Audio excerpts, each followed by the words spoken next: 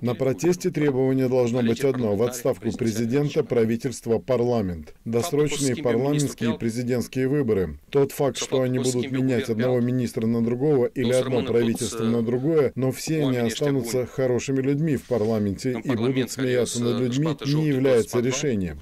Единственное решение – отставка всех. Unica soluție este demisia tuturor. Игорь Додон прокомментировал слухи, поддержанные СМИ, приближенные к ПДС, о том, что он якобы бежал из страны после задержания генерального прокурора Александра Стоиногла. Индифферент de abuzurile noului regim uzurpator galben. Несмотря на злоупотребление узурпаторского режима, мы с командой не будем скрываться, мы не будем бежать. Мы будем на передовой бороться за Республику Молдова, как всегда это делали.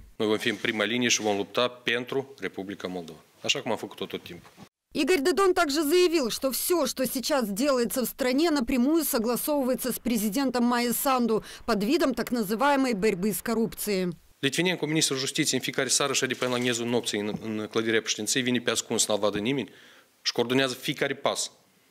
Литвиненко тайно каждый день ходит к президенту, чтобы советоваться по каждому шагу. Никто ничего не делает, пока Майя Санду не отдаст приказ. Теперь она контролирует все учреждения в стране. Майя Санду хочет показать всем, кто в доме хозяин, хочет вселить страх в общество, как и Плохотнюк, вы знаете. Как Плохотнюк.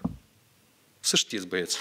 Игорь Додон призвал граждан выйти в воскресенье на гражданскую акцию протеста, чтобы остановить диктатуру, установленную ПДС, и выразить свое несогласие с тем, что творится в стране, с ростом цен на все продукты первой необходимости, с провальной политикой в газовом вопросе. Председатель ПСРМ уточнил, что акция протеста не будет носить партийный характер, потому что социалисты не хотят использовать протесты в политических целях. Мы пытались связаться с представителями ПДС и администрации президента для получения комментария по этому поводу, но на наши звонки никто не ответил.